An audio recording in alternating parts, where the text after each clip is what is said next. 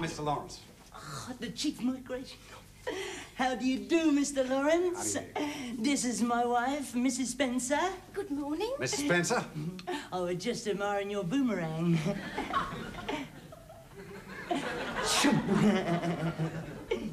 That's a broken chair arm. You've had the carpet in. Please, sit down. Now, regarding your emigration application... Would you like to sit over here, Mr. Spencer? Just here. Now, regarding your emigration application... Yes, well, I don't know when it will be convenient for us to leave. We certainly can't go this week. No, Mr. Spencer, that's quite out of the question. In fact, it might be out of the question for several weeks, because I'm hoping to take flying lessons. What? Yes, also, we haven't found a buyer for the cat yet. Cat? Now, Mr. Spencer, apart from your grandfather, what else made you decide that you'd like to settle in Australia? Well, it's near the sea. Plus, it's got the sea all round it, which is very nice for the swimming. And also, I'm very fond of the... Noble. You used to do quite a lot of that, didn't you, Frank? Yes, I did. But unfortunately, I had to desist because of my trouble. All the friction, you see. Friction? Oh, you mean at club meetings? No, when I run. I tried wearing shorter pads, but I still got it up here, right there, when I ran between the wickets. Don't touch it, Methy. Yes, well, we're not too bothered about your spare time activities, Mr. Spencer. After studying the application form, I'm more concerned about what you'll be doing for the rest of the week. Now, I gather your grandfather has quite a big spread. Well, all the Spencers are rather well built. Apart from myself, and I've got more the lean and hungry look. My mother always thought that I looked like Mahatma Gandhi when I was a boy.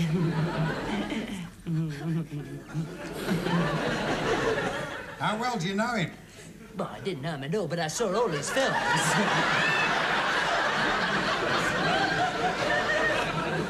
Your grandfather. How well do you know your grandfather? Have you had a long relationship?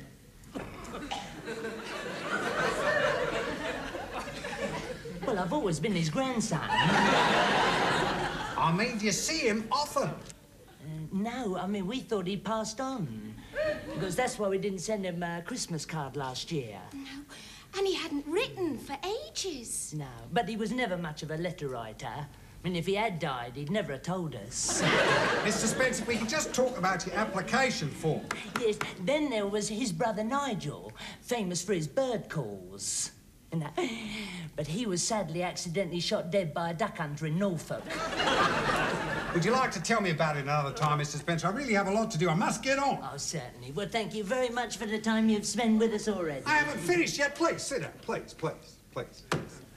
Mrs. Spencer, you're quite happy about going to Australia? Well, Frank thinks it's the best thing for us, but I am a little worried about leaving my mother. Oh, getting on a bit, is she? Well, you know, about your age. But I am willing to go if Frank does, and his grandfather says it's all settled. Well, it's far from that, Mrs. Spencer, far from that. There are things on this form, questions which I want an answer to. Please don't follow me about the room, Mr. Spencer. I don't like being followed. I had a cousin like that. Never mind your cousin. Please, sit down. Where I can see you. Where are your qualifications, eh? You were asked to bring documents, diplomas, certificates, testimonials. Oh, well, I didn't know you meant all of them. How many have you brought? Well, just the one. How many have you got? Just the one. Mr. Spencer, I don't think there's a great deal of demand for 25-yard breaststrokers on the sheep farm.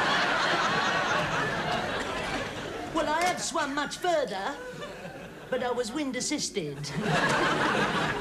And I had the armbands on.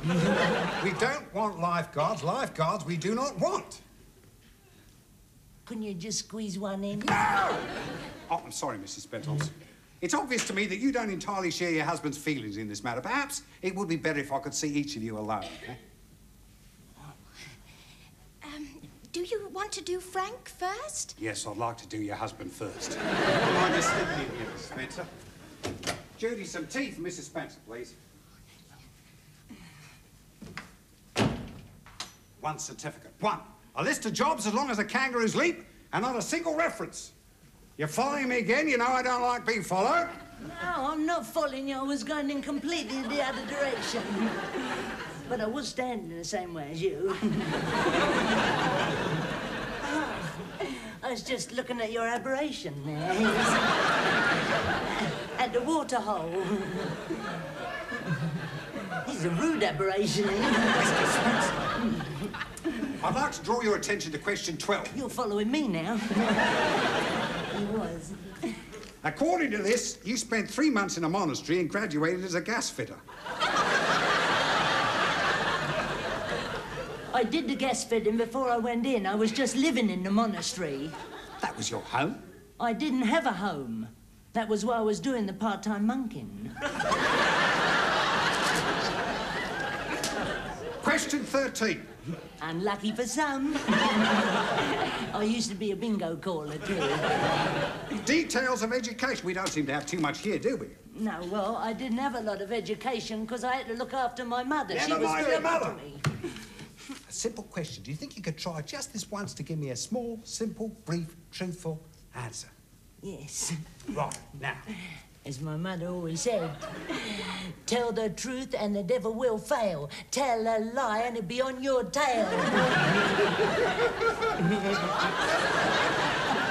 Yeah, it's not that funny.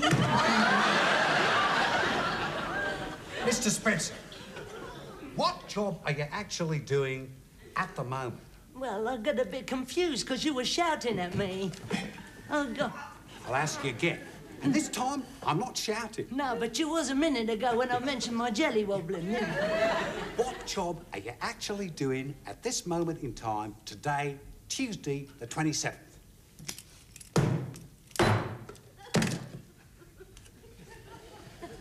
Well, I'm not doing anything today because I had to come here. Mr. Spencer, let me put it another way. What job are you actually doing tomorrow? Tomorrow? Tomorrow they said they could manage without me. Mr. Spencer, how long do you think they're going to be able to manage without you? Well, I don't have to work Thursday, and then I don't work Friday, and Saturday's the day off. And Sunday's my day of rest. Rest from what? You're not doing anything this week. Not this week, no. Yeah, then what about next week? What about Next week? Next week? Nothing. Nothing! You're unemployed, aren't you? Yes. Why the devil didn't you say something? I was just getting round to it. I'm not coming into work tomorrow. Today, I'm not coming in on Friday, and then there's Saturday, and then we have Sunday. You're going to give yourself a headache. Mr. Lawrence, are you all right? Well, shall I get the lady? Would you like a glass of water? Have you... Oh, why not have a little beverage? Hey? Have you got a glass? You cheer yourself up.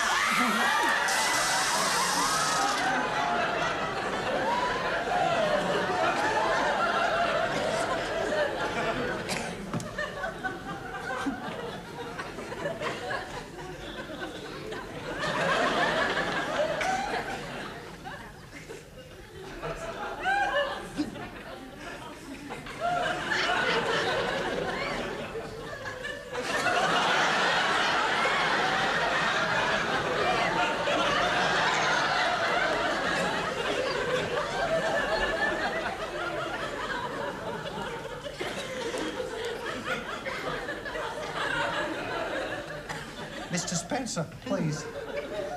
Leave. Leave? Yes, go. Joe? You mean I can go? Oh, Mr. Lawrence, put it there. Oh, good on you, cobblers. Oh, Mr. Lawrence, you rest assured there'll always be a welcome for you in Woolloomooloo. And as my mother always said, I will not linger at your door, away I have to race. But I can tell you wish me well by the look that's on your face.